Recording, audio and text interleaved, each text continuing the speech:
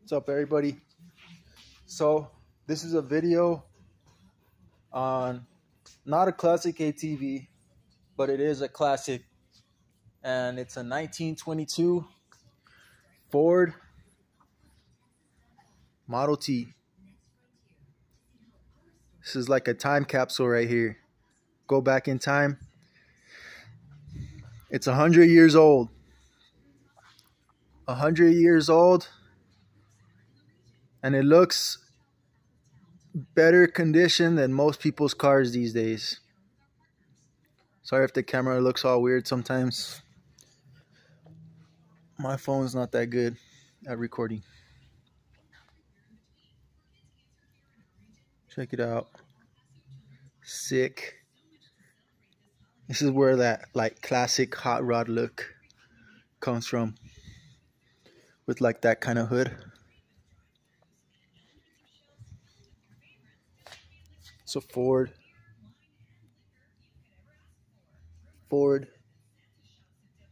It's got the hand crank on the front. Hand crank. It's super hard to crank over.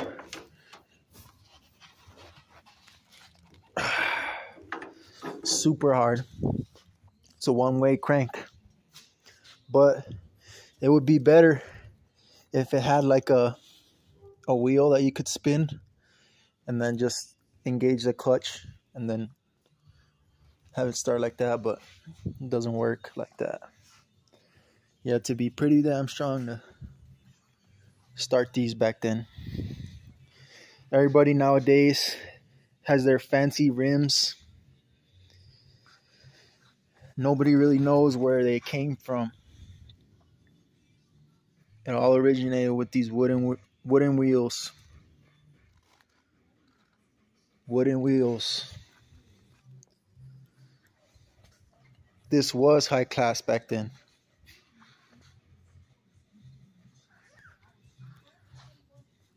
It's got the door that opens to the back instead of opening to the front. How cars nowadays do. Opens to the back. Classic, 100 years old.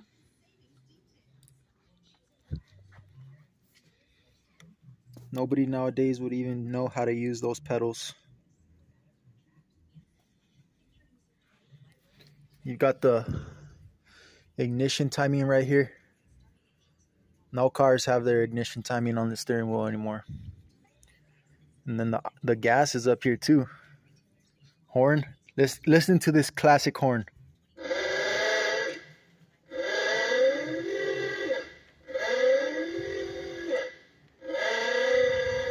The battery's low.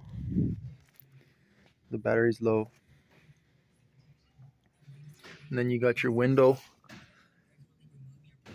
My dad doesn't like when I touch these knobs. He thinks I'm gonna break them. But you release these knobs and this pushes out. And there's your air conditioner. The doors are made out of wood. That's wood. It's got a steel outer body, but it's got wooden doors, the frames. These old school chairs, old school seats. Square glass all around. Square glass all around. You can roll them down with these in the back. These little levers. The back glasses go down. So does the front. Right here you got these. You roll down the glass. Also the back right here. Only one that doesn't open is the rear glass. Even has a dome light. Old school steering wheel. There's the voltage, or there's the amp meter. There's the ignition switch. Well, this is just to let the truck either be on or off, but it doesn't control the starter. And then here's the lights.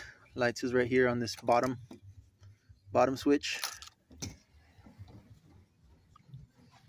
That's the starter. The starter is right here. On some newer year trucks, like on the Chevy Blazers, they had this kind of a switch, but it was for the lights, for the high and low beams.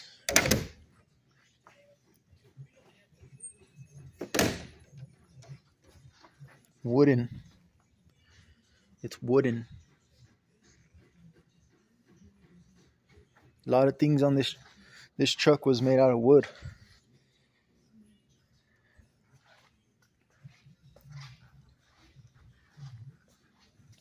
But yeah, I just thought you guys would want to see it, because this is a classics channel. Technically, if you think about it, it was an ATV, because they'd be traveling on dirt roads with this. Probably not up any mountains, maybe up some mountains, but nothing too rough. But